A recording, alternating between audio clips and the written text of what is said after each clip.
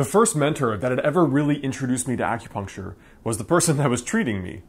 And he said something really interesting to me as I was going about the process of trying to fix my lifelong GI problems that I'd seen many specialists and doctors for.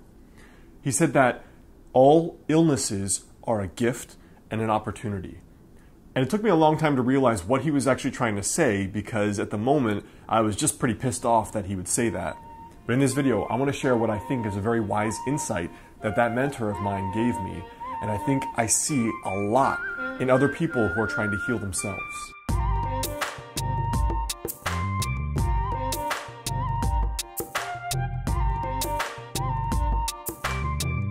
What's up guys, Alex Hine, author of the book Master the Day. Now I've included a free PDF, it's the first link in the description, and it's on 5 daily rituals that can possibly help you add 10 years to your life with traditional Chinese medicine. You can check it out, the first link in the description. So the first thing I want you to think about here is that symptoms and sickness are canaries in the coal mine. So if you're not familiar, this expression comes from the coal miners who would bring a canary. Basically, the canary would behave differently or die if carbon monoxide was being secreted into the atmosphere in the locally inside the coal mine. So the canary dying would indicate that the air was unsafe to breathe, and so the coal miners could leave quickly. But in the same way, sickness and illness, they're all indicators of something being out of balance, right? Every single symptom, depression, pain, bloating, insomnia, they're all messages your body's trying to give you, and it served the role evolutionarily of preventing yourself from doing further damage that could be something you cannot fix later. So the first thing, we always have to view illness and symptoms as always their messages.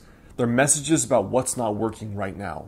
But they obviously are only messages if you listen to them. If you don't, then they're just annoyances. So the second thing that's really important here is that in the same way, because symptoms are messages about what's wrong, they're also the Hansel and Gretel breadcrumb, paper trail, candy trail to get back to wellness.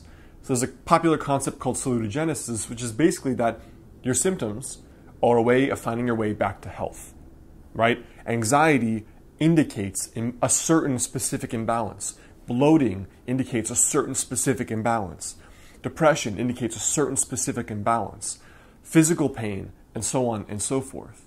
So illness has to be viewed as the opportunity to recognize the signs and the symptoms that are trying to say, hey, pay attention, this is what's going on right now. And these are the ways you can get back to what would be a state of balance or a state of feeling well again. So the first thing is that symptoms and illness always has to be viewed as it's a canary in the coal mine. It's a signal. Hey, pay attention, pay attention, pay attention. And then the second thing is it shows the exact breadcrumb, paper trail to get back to feeling like yourself again. And finally, sickness and illness are a gift, because they're showing you exactly what you need to get back to wellness again. So no matter how bad the illness or the sickness or the symptoms, your affirmation internally always has to be, this sickness, this illness, these symptoms are a gift, and they're showing me what to do to get well again. Because if you view it any other way, this is so annoying, I hate this is stupid, I'm dying, like, why is this happening to me? It's just like my mom said would happen, it's my genetics. Anything else disempowers you, and it prevents you from recognizing the signal that something has gone wrong, right? Self-medicating by drinking a bunch of alcohol when you've had chronic insomnia means, okay, maybe this can help you for a night or for a few nights, but then you're missing the message of what else is going on in life that's preventing that from happening. The same with anxiety or depression or SIBO, whatever the symptom. The affirmation always has to be in the intention, this is a gift, this is a message. Illness is a gift. It's a gift and a message. What is it trying to say? What is it trying to say? What is it trying to say? Because then you're putting yourself in the mind state of, this is something that's happening for me. It's delivering the message. I have to open the letter and read it and figure out what it wants me to do. Because then you'll do it, and you can return to a state of healing rather than being caught in this mire of just, why is this happening? I hate this. I feel like crap every day. What do I do? This sucks. Like, it's my genetics, it's the weather, it's whatever.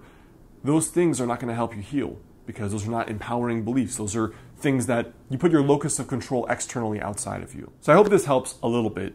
If you yourself are recovering from something, I found that in my own, quote, recovery, viewing illnesses as a gift and as a message, like my mentor told me, was one of the most important things I've ever come to realize, because then you're going to take the steps naturally to heal, and you're going to recognize it as an opportunity, in his words, and not as a curse or the bane of your existence. So I hope that helps you guys. Of course, you can check out the first link in the description, which is for a free download on 5 daily rituals that can potentially help you add 10 years to your life with traditional Chinese medicine.